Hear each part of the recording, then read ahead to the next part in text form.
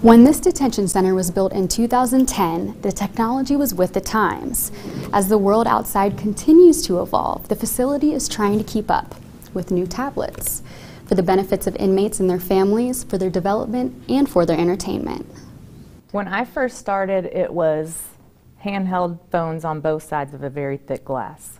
And then we went, technology came in and we went to video visitation, which is our older system.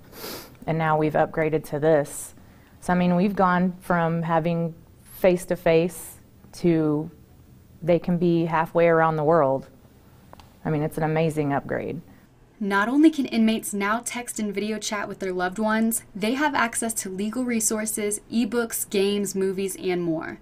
Chief Deputy Cody Scott says because of the tablet's features, it gives them access to more family members, and I think that helps with the mental health of the inmates, to be able to have that conversation and see those family members where otherwise they may not be able to. Inmates have access to the tablets from 8 a.m. to 10 p.m. every day.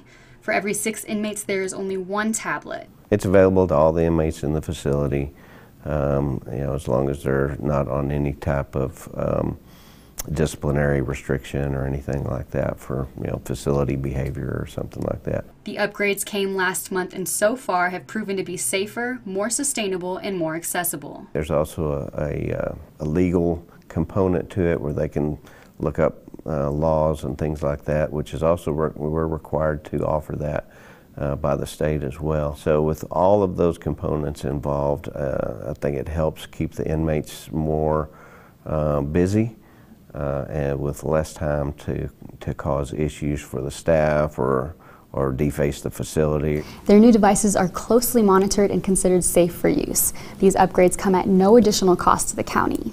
Reporting from Lubbock County Detention Center, I'm Elizabeth Fitz with KLBK News.